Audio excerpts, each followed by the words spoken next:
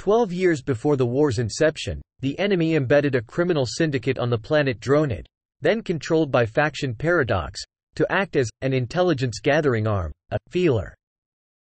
The enemy leadership themselves were never seen in public, acting only through their Gabrielidian agents, then an obscure species not previously known to possess time travel technology. They called themselves the Incorporate, prose, Crimes Against History, later simplified to Incorporate. Prose, the Book of the War, seeing that the faction's forces on Dronid were on the decline. Within the first year of their presence on the planet, the Incorporate had the local faction leader executed, sparking a decade-long gang war.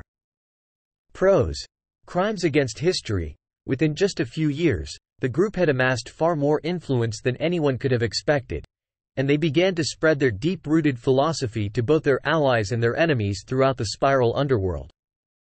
Prose, the Book of the War.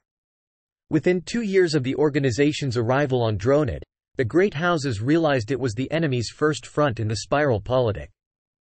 This sparked a long struggle between the Great Houses and the still expanding organization.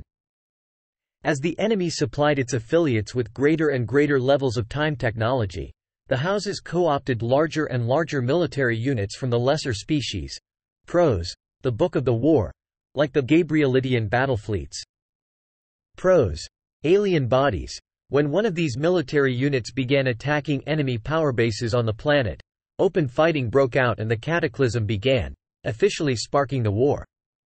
Prose, the Book of the War.